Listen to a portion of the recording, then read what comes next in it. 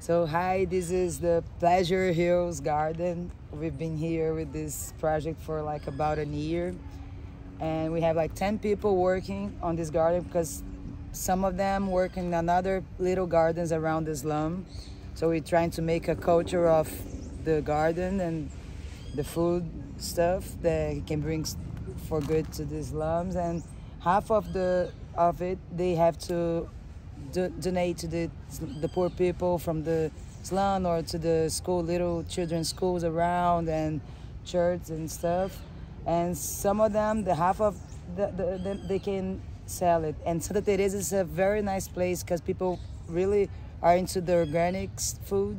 So that building like always come here, oh, when are you going to sell it to us? So it's something that we are hoping that they can make a business out of it. Not only the social project, the social part, but they can make a living on it, and they don't need the mayor's seat and the project anymore if they have a big stuff going on. And right, Santa Teresa is a very nice place. Yeah, it's very sustainable. We are trying to make them learn, absorb this to put in the practice, but it's working very well. You can see by the it's results. Beautiful garden. Yeah. And you say this is a year? A year. They used to have only these little gardens, so to put in the project of Hortas Cariocas, we had to find this huge place to have an amount of food, because otherwise we wouldn't put in the Hortas Cariocas, because it has to have a big amount of food to donate to the people from the slum, the local people. Yeah, and how many gardeners are here?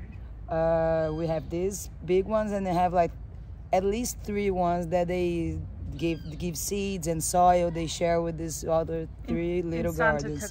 Yeah, here around this in Morro dos Prazeres. Right. Okay. And how many gardeners take care of this spot?